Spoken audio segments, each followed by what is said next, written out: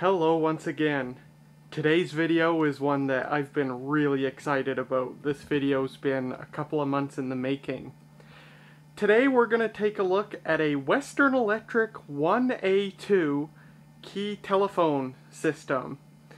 But a rather unique one. My system consists of two original 1A2 telephone sets, but the key service unit is not an original Western Electric key service unit. This is actually a modern recreation of a 1A2 KSU that does everything that the originals did, but it is a modern board made of all solid-state components. It's actually powered by two microcontrollers, and this is a board that was designed and is sold by a single guy as basically a labor of love. A guy who's a big fan of 1A2 systems and wanted to make a KSU that anybody could purchase and didn't have to worry about buying vintage equipment or anything like that. And that's what I have here, and we're going to take a look at that in this video. So yeah, really cool setup we're going to be taking a look at here. First of all, what's a key telephone system? Well, here's a little refresher. We've talked about them before. I own another one. The Northern Telecom Northstar is a key telephone system.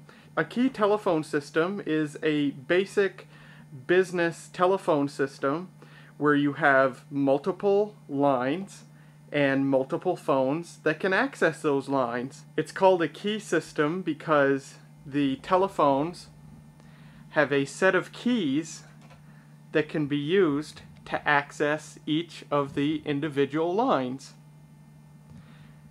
And in the case of a lot of modern key systems like the Northstar, those keys can be programmed to access other features. Another common feature of a key telephone system, which this one also has, is an intercom feature. You can dial other phones in the system. You don't have to use any outside lines. The system has its own built-in talk path so that one inside phone can call and talk to another inside phone. And we'll demonstrate that in this video as well. As you can probably tell already, the 1A2 is a very different beast from other newer key telephone systems like the Northstar or like the Toshiba Strata, which is another electronic key system. We have such a system at work. And as you can see, the phones look very different. The operation is quite different, although the core functions are the same. And it's just really, really cool and really fun to play with. The first key telephone system that Western Electric developed for the Bell system was called the 1A, and it was a very basic system indeed. It had no method of indication of which lines were in use, and it was just very, very crude. Just, here's a bunch of phones, here's a bunch of lines that are all connected to each phone, and you press a button to choose a line and hope for the best. That was the 1A. I don't know if the 1A was the first key telephone system, but it was definitely the first in the United States. And that was in the late 1930s. And then in the 1950s, the 1A was replaced with the 1A1, which was again still a very crude system, although more advanced than the 1A. Indications of line usage and other functions were introduced. And then the 1A2, which is this system, was introduced in 1964, and it became the standard of key telephone systems right into the 1980s, and actually many companies used 1A2 systems into the 90s, and even some stragglers used them into the 2000s. The reason being was they were bulletproof, and if you just had a little operation where you had only a few lines and a few phones, and you didn't need any of the advanced features, it was perfect. And so 1A2 systems kept chugging along for decades in some cases. And actually, pretty much all of the electronic key systems that succeeded it, in the case of the 1A2 specifically, its direct successor was the AT&T Merlin, those all emulate 1A2 functionality, right down to how lights flash and stuff like that. All your electronic key telephone systems sort of give a nod to the 1A2 in a lot of the core functions and how they implemented them. Now, unlike the 1A and the 1A1, which were entirely electromechanical in how they worked, the 1A2 did add some electronic smarts into how the system worked. However, the 1A2 was still very much mechanical in its operation, and I'll talk about that in this video. 1A2 equipment, mainly the telephones themselves, were made by companies other than Western Electric, all the usual companies that made clones of Western Electric stuff. ITT, Stromberg Carlson, and Northern Telecom. They all made 1A2 phones, and they were plug-and-play compatible. Although in the 1970s, Northern Telecom actually introduced their own key system that functioned like the 1A2, but the phones weren't electrically compatible, and it was called the Logic, the Northern Telecom Logic. There was also another key system that actually the Bell system itself sold alongside the 1A2 called the COM key system. The COM key system was a key telephone system that did not use a key service unit. There was no key service unit. Basically, you had a main telephone that itself acted as a key service unit, and then all the other telephones connected back to that main telephone. The most common COM key systems were a 4x16, 4 lines, 16 phones. The smaller 1A2 systems were 4x8, 4 lines, 8 extensions, but you could have systems that were much, much larger. I don't know exactly how much. Some 1A2 telephone models could handle as many as 29 lines, so that gives you an idea. So let's take a look at the two telephone sets that I have here. I got two identical models, although they were made by different companies, but there were many different types of 1A2 phones that you could get.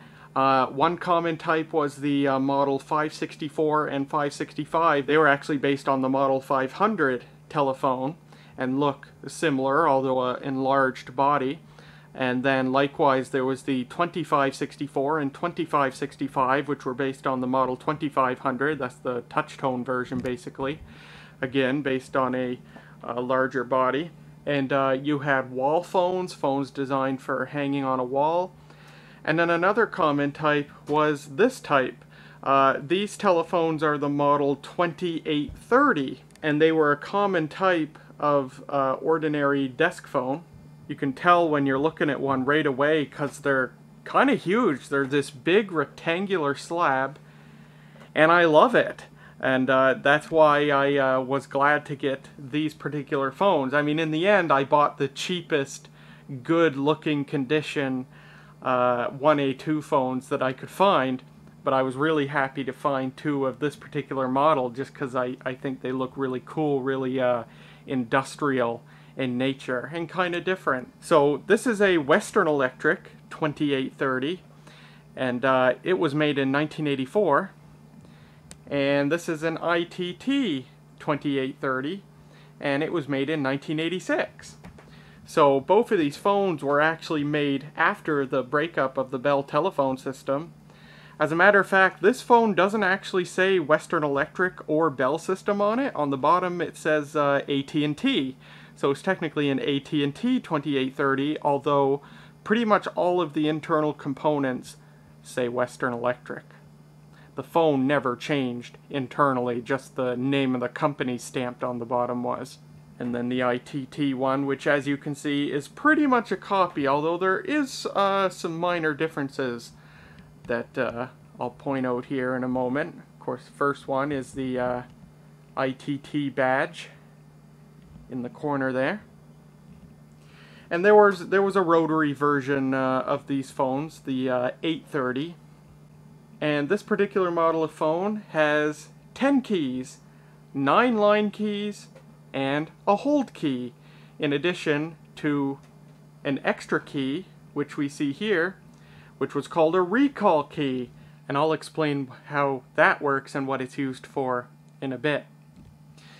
There was also a version of this phone, the 2831, which had 20 keys, so 19 line keys, and a hold key. And yeah, you could get 1A2 phones with as few as 6 keys, or as many as 30 keys.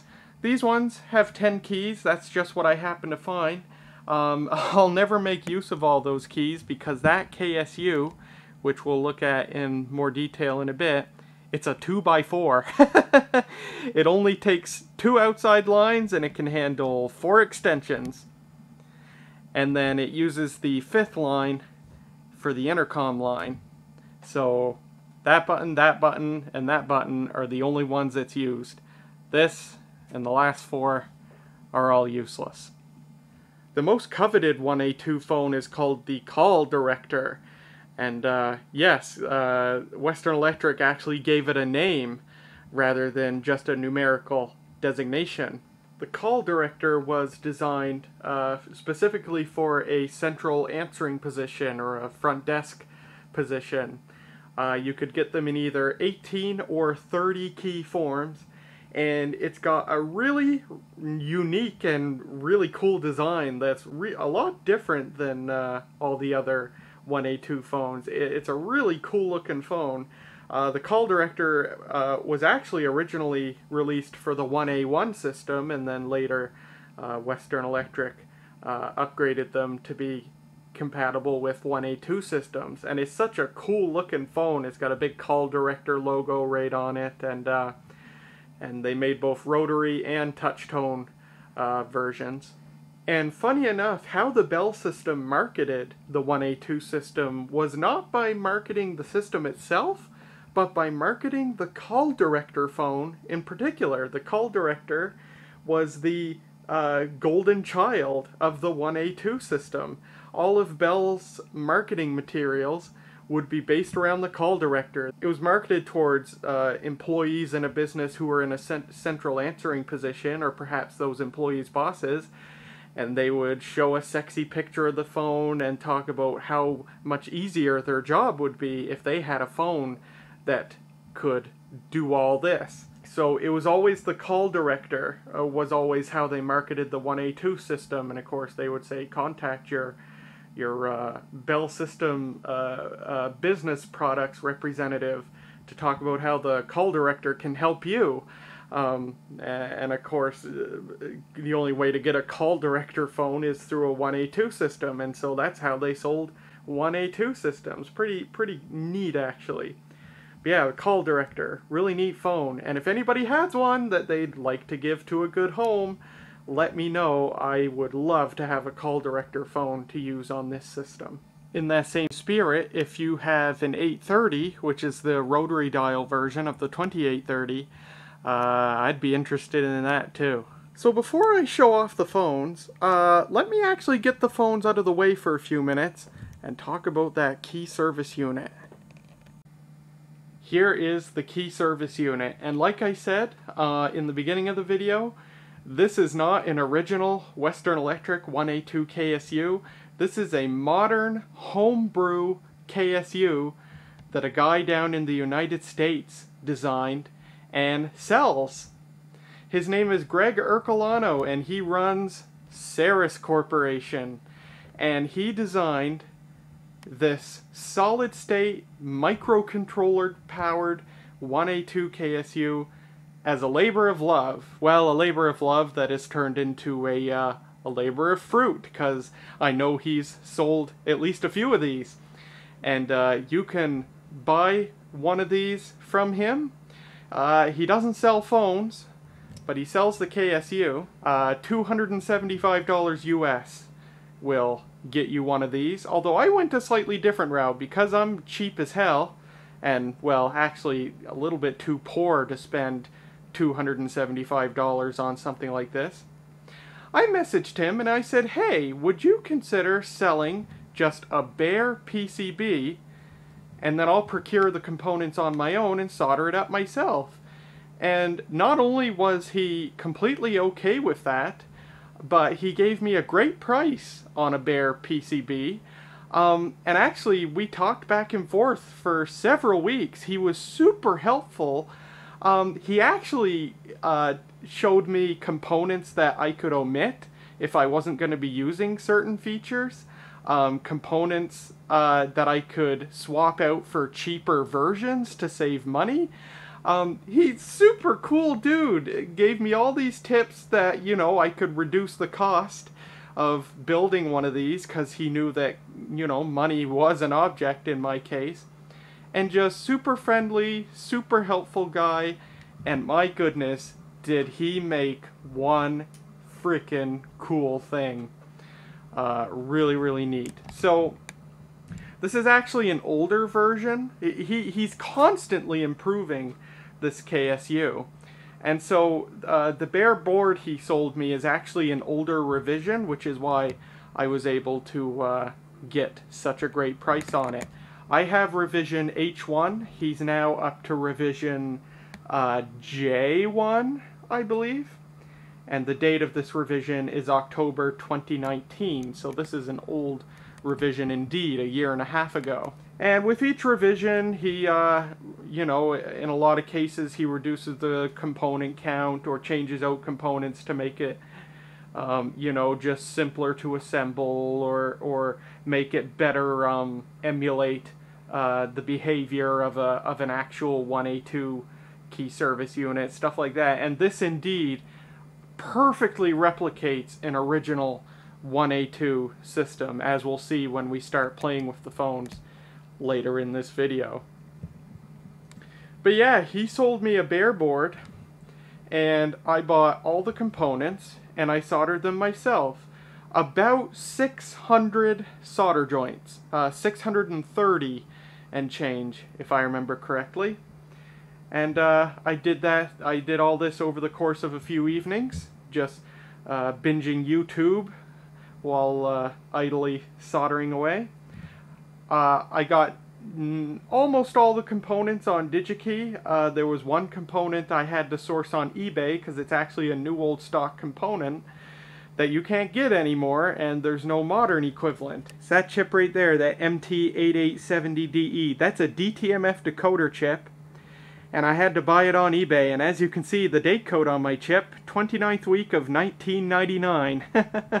So it's a new old stock part indeed. But you can get them on, you can get them from China for pretty cheap. I bought this one from China for like $3. And there's lots of them from China on eBay, so lots to go around. No worry about that. One other part that I sourced on eBay was this, which is actually an optional component, and I'll talk about this in a bit. But yeah, there you go. There's the board, and I will tell you that the cost of the board and the components, about $150 US dollars. And then the two phones I bought added up to about another $150 US dollars. So all in all, this entire system I spent about $300 on, which you know, it's a bit of money. But also, this was back in early January when I was going through a lot of mental turmoil, in particular a really sad breakup, and I just needed I needed something to keep me busy and just something fun to do, and this absolutely served the purpose, and I have zero regrets on the $300 I spent to get this whole system. No regrets at all. Super fun. Just really cool to learn about 1A2. And I do use this system, which is great. So as I said before, it's a 2x4 system. 2 outside lines, 4 phones. And the 4 phones plug into these four connectors. It's our old friend, the RJ21 connector. So indeed, each phone, pardon my camera work, each phone has these honkin' 25 pair cables. 25 pair, 50 wires in this cable with these big RJ21 connectors that plug into here. And in a bit you'll understand why these phones have cables, 25 pair cables coming out of them rather than just a standard modular jack or whatever. So yeah, it's a 2x4 system. Lines 1 and 2 go to keys 1 and 2 on each phone, and the intercom goes to key 5. Now, the system can actually be expanded to a 4x8, and how you do that is you buy 2 of these boards and connect them together with a ribbon cable. And what you need to do is, there's 2 pin headers on this board. One of them's being covered by this thing, but you can see this one called secondary, and then the other one's called primary. And normally, both of these would have, you know, pin headers soldered onto them. And if you want to hook 2 of these together to expand it to a 4x8, one of the board has the primary headers shorted out with jumpers, and the other board has the secondary headers shorted out with jumpers. And then right here is where another header would solder on to connect it to the other board. You can see it's called interlink connector. And that's how you do it. And as you can see, these were some of the parts I omitted assembling my board. I left this out, and I left this out, and rather than getting jumpers to jump the primary, I just literally took some wires and just soldered each set of 2 pins together. So I reduced the cost by a few dollars doing that. But yeah, if you want more phones and more lines to play with, that's how you do it. Also notice my board has no serial number on it because it wasn't assembled by him. So presumably all the ones that he assembles have a serial number. Mine doesn't, because I just bought the bare board. Oh, there's his website. Want more information about this? Oh, let's see if I can get it there. Seriss.com/1A2-KSU. And he has a lot of great information on there, not just about this project, but on the different models of 1A2 phones. He has diagrammed the internal wiring diagrams of 1A2 phones, which is really cool and also a little important for getting the system running. And yeah, really, really great website. And he has his email address there, which is how you contact them if you want to buy one of these. So, what else can this 1A2 board do? Well, it supports pulse or tone dialing. And actually 1A2 itself inherently supports tone or pulse dialing, because that's actually dependent on the support of the outside line, rather than the KSU having to support it. And I'll explain why later. On the intercom line, you can buzz extensions. I haven't mentioned that yet. 1A2 phones have 2 signaling devices built into them, a standard bell ringer and a buzzer that runs on low voltage AC. And so if you're on an intercom and want to get someone's attention to talk to them, you can buzz them either with a rotary dial or a touch tone dial by dialing the number of the extension that you want to buzz. And that's where the term buzz comes from. That's used in the context of even modern key telephone systems and even IP phone systems. That's where it originated, because 1A2 phones literally have a buzzer in them. And so even today, like at work, for example, on our Toshiba Strata system, if I need someone to contact me later, I'll say buzz me later, or buzz me when you're done, or whatever. It's common vernacular now, and it originated with the 1A2, which is kind of cool. So this board supports that, and that's why it has this DTMF decoder chip. Is when you're on the intercom line and you have a touch tone phone and you want to buzz somebody, this detects what digit you dialed and then passes it to this microcontroller, which initiates the buzzing. Two microcontrollers in this thing. One that's the main microcontroller that controls ringing and line activity detection and everything like that. And then a second microcontroller that's used for buzzing extensions. And these are PIC microcontrollers. I got them on DigiKey. And I had to program them, of course, and he makes the hex files for programming available on the website. And so I actually went on eBay and I bought a knockoff microchip Picket 3, which is a really common, really popular PIC microcontroller programmer. I bought a bootleg one on from China because the original ones are quite expensive, and it worked perfectly. I used Microchip's MP Lab X software. Once I figured out what I had to do, it was easy peasy programming these microcontrollers. And the reason this red LED is constantly flashing is just to tell you that the system is working. If that red LED is flashing, then the microcontroller is functioning, was programmed properly and is functioning. These yellow LEDs are activity LEDs, so you don't have to look at a phone. You can look at the KSU itself. You can see if line 1's active or if line 2's active, or if the intercom line is being used. Very nice. The board runs at 12 volts DC, which is why I have it at this weird angle, is because I have a cord going all the way over there and back to the back of the wall and back around there to the Newmar 12 volt linear power supply, which is what I use to power this thing. It is fused. A 2 amp fuse is recommended, 2.2 amps max. I had a 1 amp fuse on hand, so I stuck that in and it's been perfectly fine.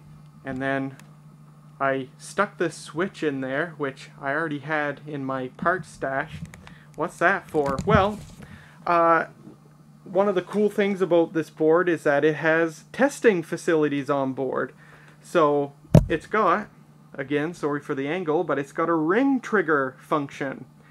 So it's got a 4-position connector, and you can hook switches or buttons or relays or whatever to one set of terminals and another to the other set of terminals to trigger the board to say that either line 1 or line 2 is ringing.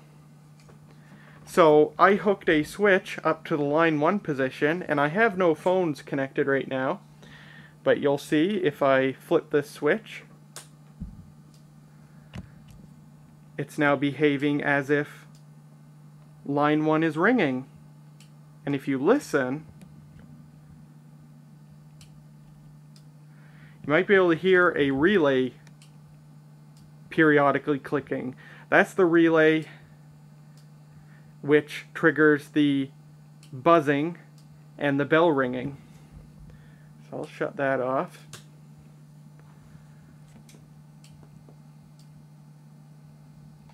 And there. And so you can trigger either line 1 or line 2 to ring. Another cool thing is you have some dip switches right here. And these dip switches let you configure whether the buzzers and or the bells are used for ringing. And you can set which extensions buzz, which extensions ring, which extensions buzz and ring. So you can use the buzzers for general purpose ringing as well, which is cool.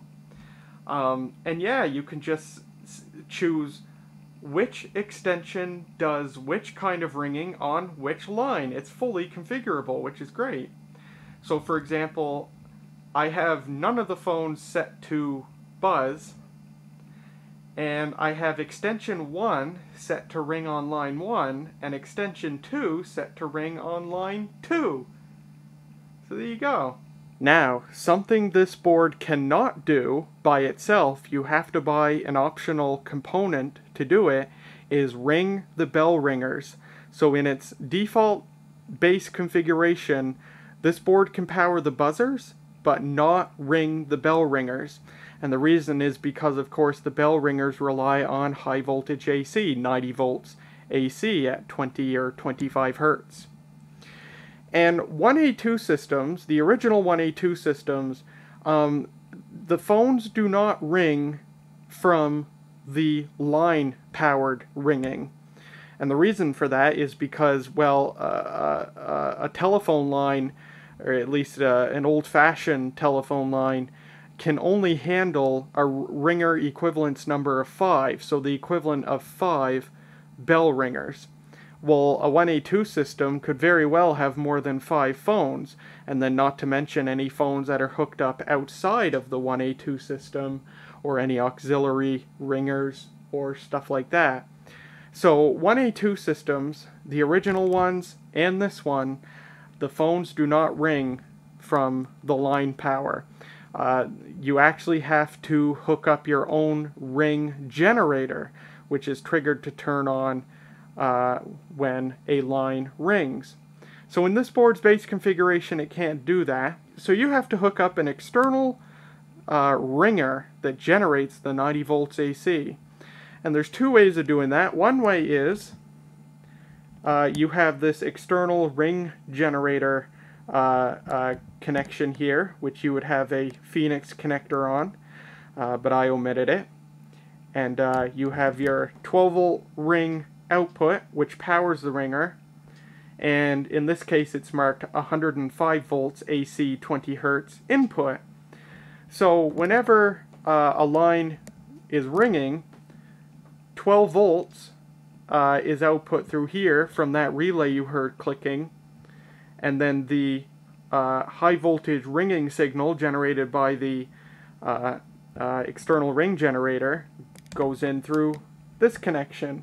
And actually, he designed this to work with an original Western Electric 1A2 ring generator. So if you have an old school Western Electric 1A2 ring generator, you can hook that up to this. So that's one way to enable bell ringing. The other way to enable bell ringing is through this device, which I bought on eBay. It is a Power Design ringer.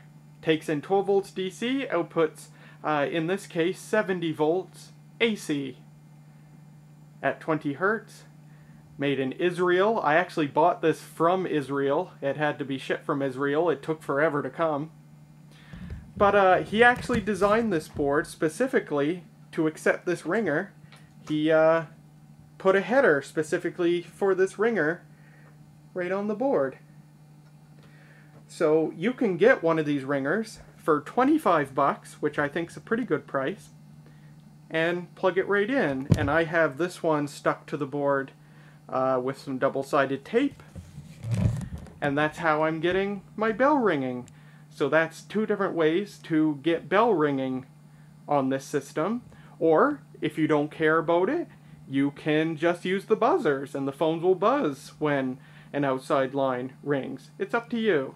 Now, what's this contraption I have going on here? Well, he designed the board to use a single RJ11 jack for both lines, which isn't too far-fetched, although not something you see in a home environment very often. But the single jack handles both lines. The two middle pins are line 1, which is normal. You know, normally in a home setting, your telephone line comes in just the two middle pins of the 4 available pins, and then the 2 outside pins are line 2. So how do you deal with this if you have 2 separate phone cords coming in for the 2 separate lines that you want to hook up to this thing? Well, you can buy adapters that have a single combined line 1, line 2 connection, and have 2 separate jacks on the other end, a line 1 and a line 2. But what I did was, I took a 3-tap telephone splitter and split it open, and to my delight, the 3 female jacks are connected to the single male jack through wires. And this is just a 1 to 3 tap, so they were all paralleled with each other. So I just cut the wires and internally rewired this thing so that the middle jack is a combined line 1, line 2 that just passes through to this if I had such a thing. And I also have separate line 1 and line 2 jacks. One goes to the middle pins on this male jack, and the other one goes to the outside pins on this male jack. And the whole contraption just plugs in here, and that's how I sorted that out. Alright, we're on tape 2 of this debacle. Let's play with some 1A2 phones. Now the reason 1A2 phones have this thick 25 pair cable to connect them to the KSU is because unlike an electronic key system like the Northstar system, where everything is done digitally and thus the phone only has to connect to the KSU with 2 wires through a standard modular cable, with a 1A2 system, everything is physical. So when you select a line to make a phone call, you're physically connecting to that line. So for each of these keys, you need all the wires necessary to physically connect to that line. 6 wires, to be exact. For each key, for each line that you have, 6 wires are used to connect the phone to that line. 2 of the wires are the line itself, tip and ring. So you've got 2 wires for tip and ring on the particular line. You've got 2 wires that are lamp and lamp ground to light up the lamp that each key possesses. And then the last 2 wires are called A and A1, and those are your control leads. Those are what tell the KSU when you're going on a line. When a KSU sees A and A1 connected for a particular line, that's what triggers it to light up the lamp on all the phones to let everyone know that that line is in use. So it's A and A1 in addition to lamp and lamp ground and tip and ring. And phones with more than 10 buttons, like the call director phones, they actually have more than one RJ21 connector at the end of their cable. They can have 2 or 3 RJ21 connectors, because they can have as many as 75 pairs, which is 150 wires needed to use all the keys if such a situation were to occur. So they can actually have 2 or 3 RJ21 connectors to connect to the KSU. Each key is lit up with an incandescent lamp, which looks so cool. Actually, let me go on the intercom line right now. You might not be able to see this very well. Let me turn my iris down. As you can see, I've actually labeled my keys here. So my line 1 is my personal line that's served by Rogers, and I have it labeled as such. Line 2 is my public line, 207-952-8919 if you want to send me a fax or leave a message on an answering machine. And then the 5th line is intercom, so I labeled it as such. Same on the other phone. And actually this phone actually came with one of the keys labeled when it was in its original life. COM22, so maybe that was to select the intercom, and this was extension 22, perhaps. And they have little windows here where on a household phone you'd put your phone number, but in the case of this one I've labeled it with the extension numbers. And you select a line by pressing a key. We'll go on the intercom for a start, and when you lift the handset, it lights up with an incandescent lamp, which is so cool. And all the phones on the system light up to let everyone know that that line is in use. And yeah, an incandescent lamp. It runs on low voltage AC, actually the same power supply that the buzzer is powered by. And this particular phone actually has a feature that this one doesn't have called automatic key restoration. When I hang up, the button automatically, mechanically pops back up. That's pretty nice. If I go on my one of my phone lines here, now I'm on the phone line, I hear the dial tone, I hang up, and the key pops back up. This phone doesn't have that, so if I go back on the intercom line here and I hang up, the key stays down. So to release the key, you can actually use the hold switch, or what some people do is they just halfways press another button to release the latch and let it pop back up. And if this phone didn't have automatic key restoration, you would do the same. But the hold button is not just to restore keys, it actually puts the line on hold. Let me demonstrate here. I'll go on my VoIP line and I'll press hold. Oh. And the line is now on hold, and as you can see, the lamp is doing what's called winking. Wink, wink, wink. And that's one of the things that modern electronic key telephone systems emulate. Their lamps blink the very same way. And as you can see, that happens for all phones. And I can hang up while the line is on hold. And when I'm ready to go back on the line, I just hit the button again. I can also put a line on hold and pick it up from another extension. I'll hang up, and the line is hung up. Now what about this recall button? Well, let's say you're on a line, you're dialing a call, and you make a mistake. Well, you could hang back up, and then lift the handset up and select the line again. But there's a possibility that during those few seconds that you're hung back up, someone else might steal the line. And then you gotta either pick another line or wait for a free line to attempt your call again. Well, that's where the recall button comes in. So when you're on a line and you press the recall button, you are physically disconnected from tip and ring, so the line goes idle, but you're still connected to A and A1 for that line, so the line stays lit.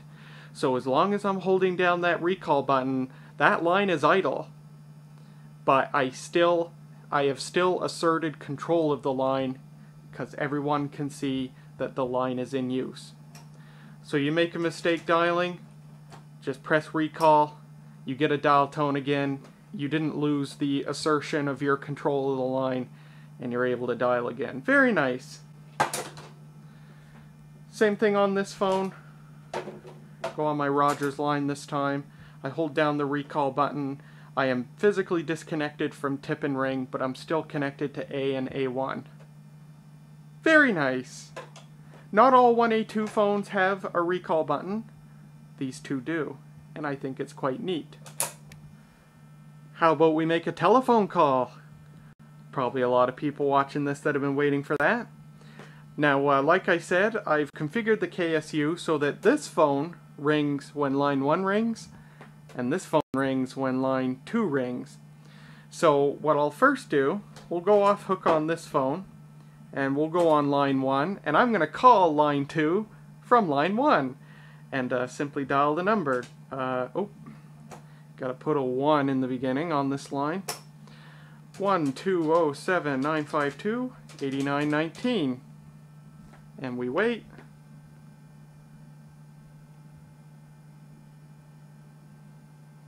I better make sure it's... My call did not go through. May I please hang up and try again? I don't know why that's going on. Make sure I have a dial tone. I do. 1-2-0-7-952-8919.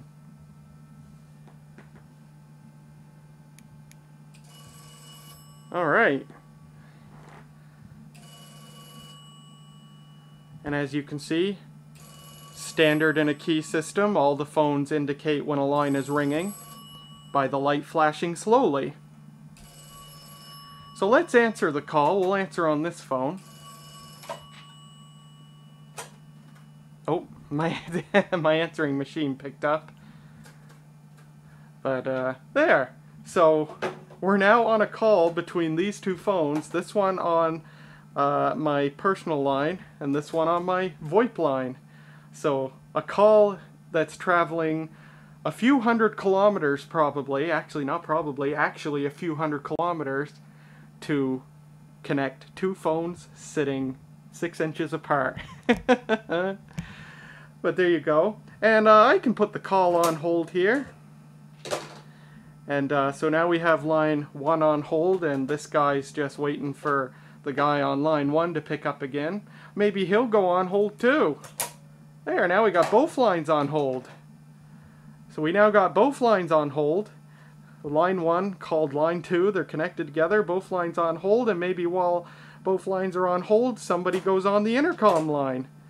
And now we pick up the intercom line, and now we have as many lights lit up as we can have lit up in this configuration. So perhaps I'll go on back on this line, or perhaps I'll put it on hold, and I'll go on line 2. And now we'll put this guy on line 1. And now they've switched places, a few hundred kilometers apart. They've now changed positions. This guy on line 1, this guy on line 2. I'll put line 1 on hold. But now I'm going to hang up line 2. And this KSU actually has disconnect supervision. So if a line is on hold and it goes dead, it knows to release that line. So I currently have line 1 on hold. And I'm going to hang up line 2. And line 1, the lamp for line 1 is also going to go out because the line has gone dead. So I'm going to hang up on line 2. Person on line 2 hung up. And now line 1 clears because there's no longer a call on it. Pretty nice. Nice function built into that. Very smart. Very cool. Let's call line 1 so you can hear this phone ring. You'll also hear my Northern Telecom M9316 over here ring, but that's okay. So let's go on line 2, and we'll call my personal line, which I will not show you the number for. And now this phone will ring, hopefully. There you go. And we'll answer it before my answering machine picks up. And once again, we have another call in progress. Now, how about we go on the intercom line and use one phone to buzz the other phone directly. So to buzz the phones, you literally just dial the extension. So this phone's extension 1. So I would dial 2 to buzz this phone. How about that? And there you go, 60 Hertz AC at 10 to 12 volts. Very cool. And I'll hang up here and I'll buzz this phone. And I actually did a little modification to this phone that some people do. This phone is lucky enough to have been designed with individual lamp ground for each lamp. So I took the hold key, which has a socket for a lamp, but by default doesn't have a bulb in it. I stole the bulb from this key and put it in here, and I wired it in parallel with the buzzer. So I buzz the phone, and the hold key lights up. How nice is that? The ITT, unfortunately, has a common lamp ground, so I can't do that. I can't hook up a lamp for the hold key. Or maybe I might, but I don't know if it would screw with anything, but I haven't tried it. And yeah, nice little 60 Hertz buzzer. And you can actually go inside the phone and adjust the volume of the buzzer by turning a screw, which is nice. And if you want to buzz all 4 extensions at once, you dial 0.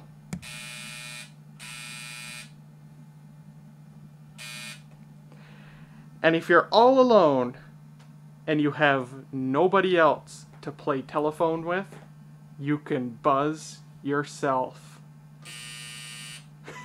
I love it.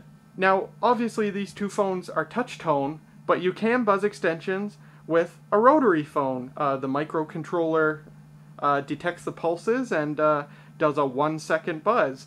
Now, I don't have a rotary phone to demonstrate that with, but we can use the recall key because it does the exact same thing. Tap it once, and it's equivalent to pulse dialing a 1. Oh. Oh, you know what? I gotta take this phone off the line. Yeah, oh, I never realized that. So that's a little bit of a limitation. Rotary dialing to buzz an extension only works if there's one phone on the line. Ah, I didn't realize that until now. And then I'll tap it twice, and this phone buzzes. So there you go. That's buzzing extensions. And if you want, I will turn off bell ringing, and I'll turn on buzzer ringing for extension 1, this extension, and for both lines. And so let's make another call from one line to another. Oh, I gotta dial a 1.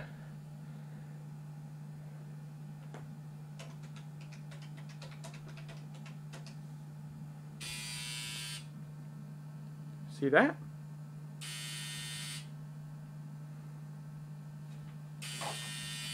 I'll hang up.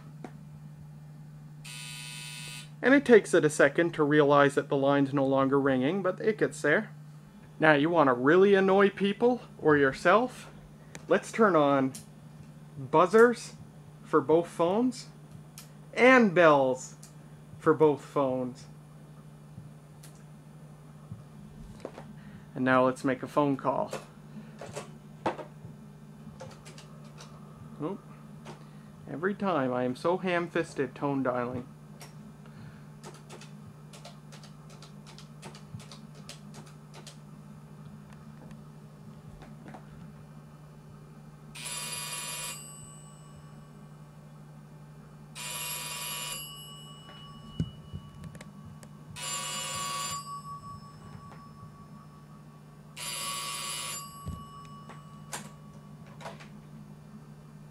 There you go.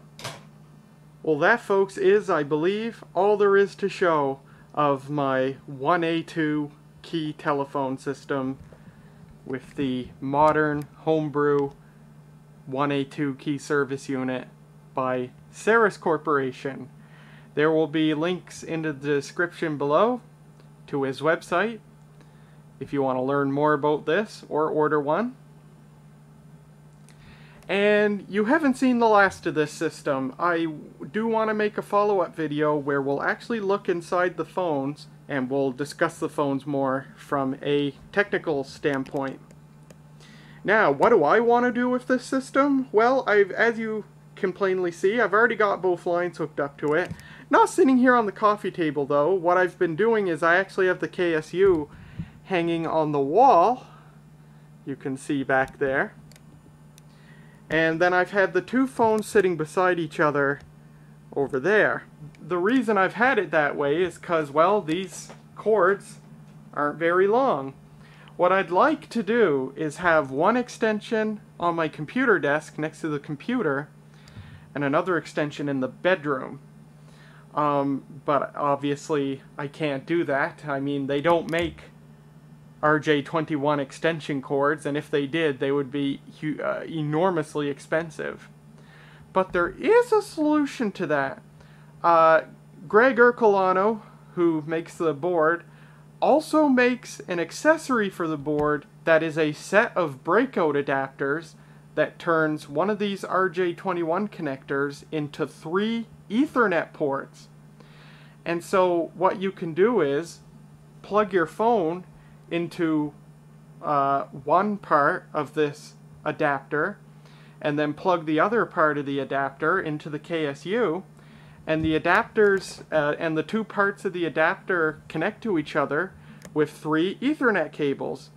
So I have no idea what he charges for those. I haven't contacted him about it yet, but I'm thinking in the future that's what I want to do, is get a set of those adapters, because then you can connect a phone long distance to the KSU with 3 Ethernet cables. And you know, Cat5 cable is super cheap, and so, you know, take about oh, I forget what I calculated it to now, something like 50 or 75 feet of Cat5 cable to go from the KSU to the side table in my bedroom. And then you'd need 3 cables, so I think it was 50 feet, so I'd need 150 feet of Cat5 cable. And you can buy a box of 250 feet of Cat5 cable on Amazon for like 30 or 40 bucks, so not bad at all. But yeah, that's something I might do in the future. Or I might wait until I live in a bigger space where I have more room to try something like that. But that's my plan with this thing. So, for now, thank you very much for watching. I really hope you enjoyed learning about the 1A2 key telephone system and the history and the technology behind it, learning about my particular system and the stuff you can do, and I hope you found it interesting and fun. I certainly find it very fun. And until next time, I'll see you later. Thank you so much.